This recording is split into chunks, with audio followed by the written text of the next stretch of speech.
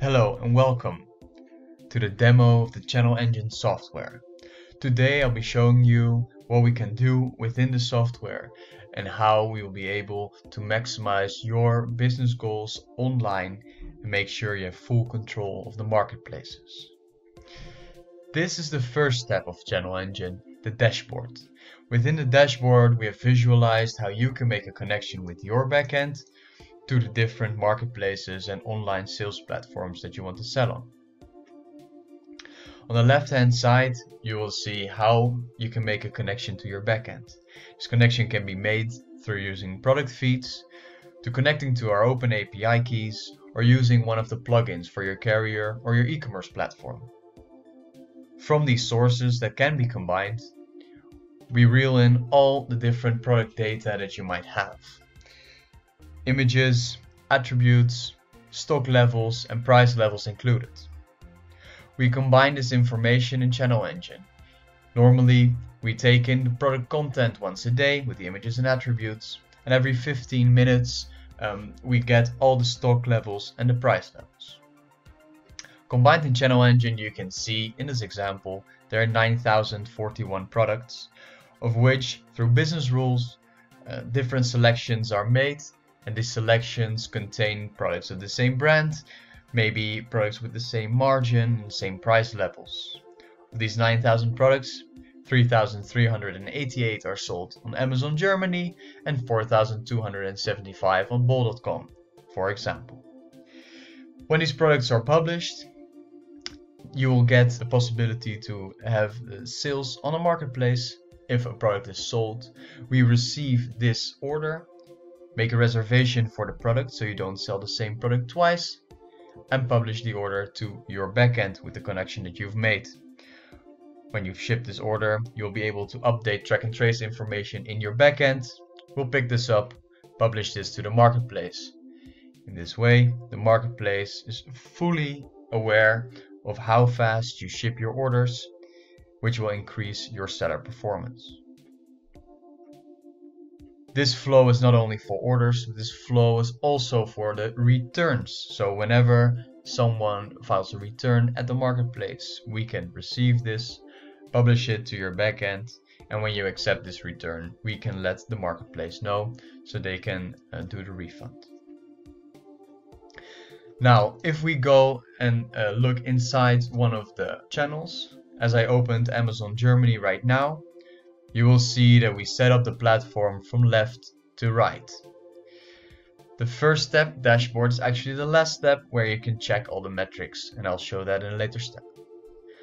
The product selection is made for every marketplace specific.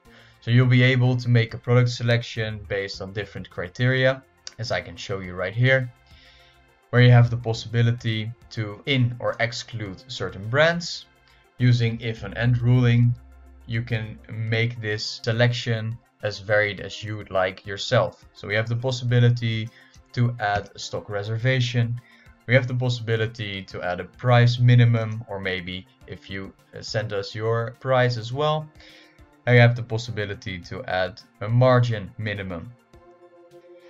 As you can see, these product selections can contain multiple different settings, and you can make multiple product selections for a marketplace. So you'll be able to add different price rules for different product selections. These price rules can be based on this product selection, and therefore you have the possibility to add different price rules for different margin groups. If you have a product group that has a high margin, the percentage discount you can give might be higher, and here you can set a different date, a from, minimum price and a maximum price, and round off to 99 or 95 cents. This way you always have nice prices, and you will be able to control your discount periods, your sale periods, from the first day of the year and plan them ahead for the entire year. As you can see on the level, we'll be able to add the listing that I just made. Next to these static price rules, we have the possibility for dynamic price rules. these can be done via our repricer. And within our repricer, you make a selection for one of the listings that we did before, as you can see, containing 2,821 products. And for all these products, we can let you know what your competitive pricing is. So this is one example from the 2,800. And here in the right bottom corner, you can see who is your competition on this example product. The competitive overview contains names, ratings, reviews, the price, and the shipping costs and the shipping time that the different seller maintains.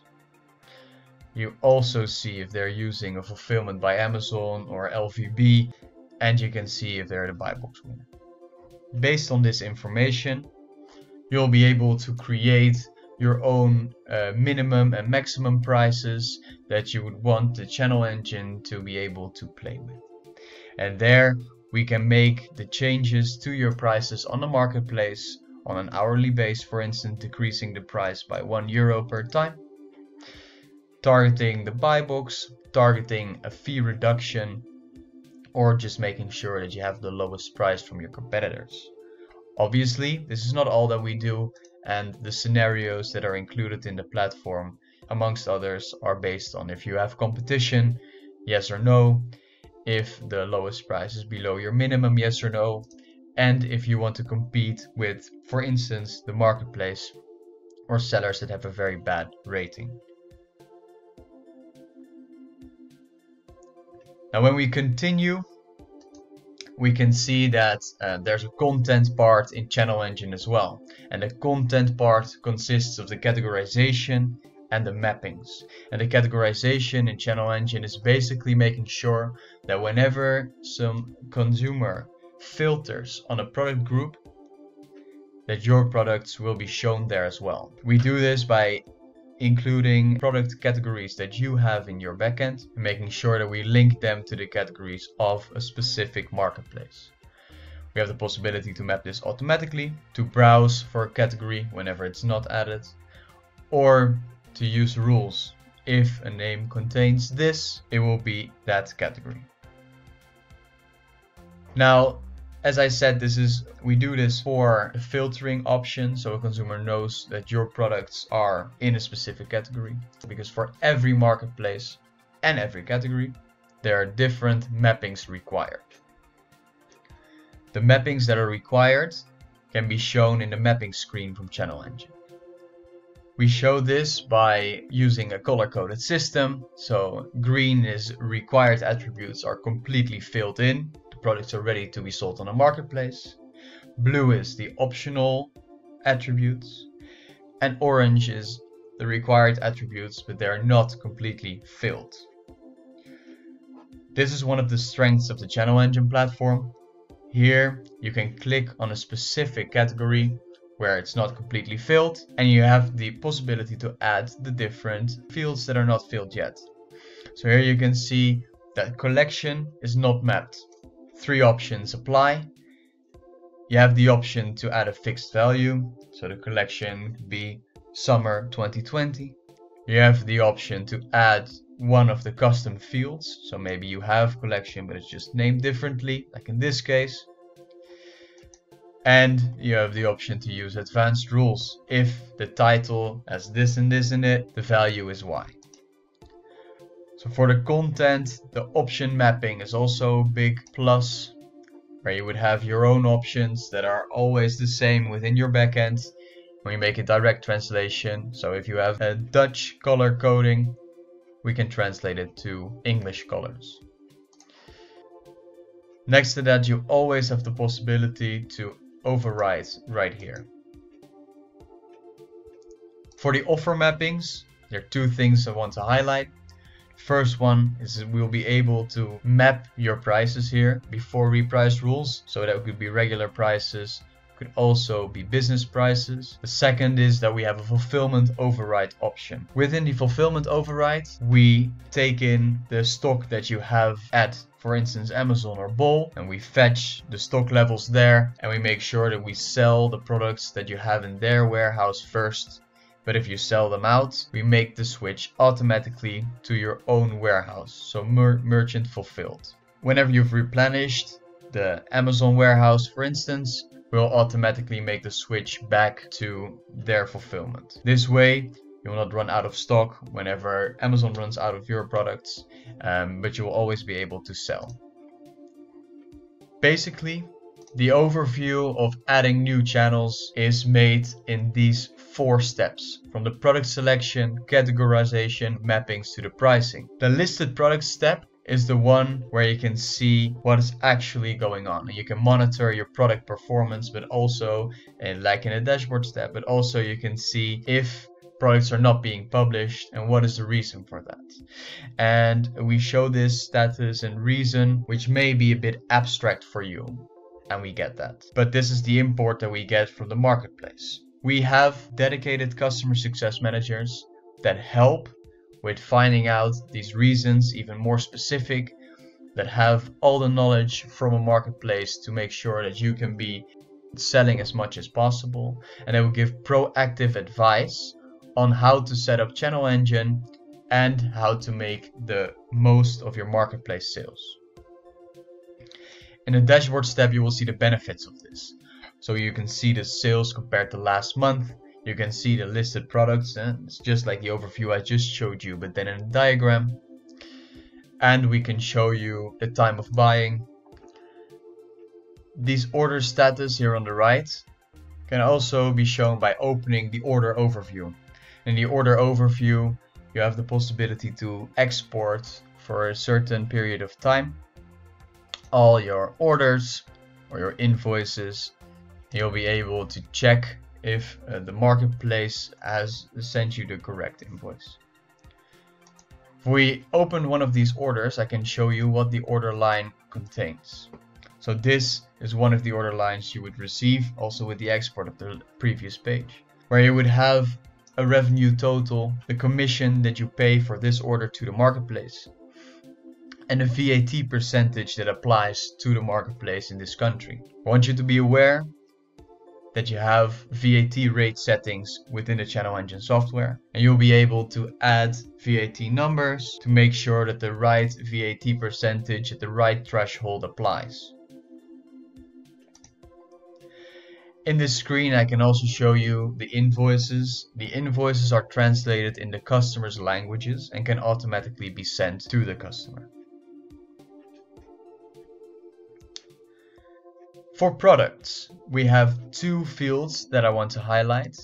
One is the product translation option. So we have the option to translate your product information in ChannelEngine. There are currently 2 translation services, the Google Cloud Translation Services and the DeepL Translation Service. And with both of them, you have the possibility to select your source language and translate it to the destination language where you want to scale in. For instance, in Germany. The fields that you can select over here could contain description, sizes and colors. And you can see that it's possible to add this for a specific marketplace. Here you will get an overview in an Excel of the different translated values, and you can use this as input for the marketplaces. Second thing I'd like to show you in the products are the product bundles. So adding a product bundle is as easy as typing in a name of a product. For instance, a backpack with accessory. And with this combination, you'll be able to add another new EAN number and merchant product number and a name for this bundle. This bundle will be created virtually, so it will be in our system, published to the marketplace. They will view this as a separate item with its own product detail page. Because of that, you have the possibility to have your own marketing done at the specific page, and whenever the sales being made, your average order value will be higher than if you would just have sold one product. In ChannelEngine, when we receive an order that is from a bundle, we split in different order lines, making sure that it's completely recognizable by our backend. And we will also take into account the different stock updates for the quantity.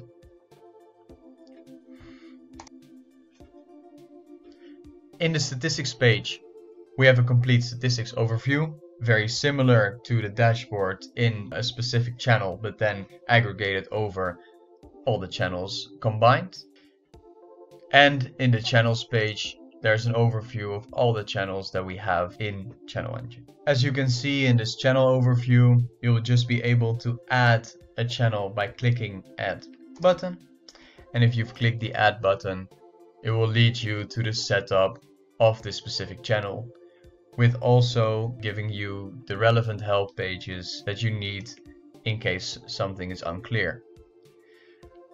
From this new channel, product selection can be made by copying an existing listing, the categories and mappings can be applied, and the price rule set in a channel before. These are the only 4 steps you need for this channel to go live. So there you have it, the overview of the ChannelEngine platform. If there are any questions, please feel free to reach out.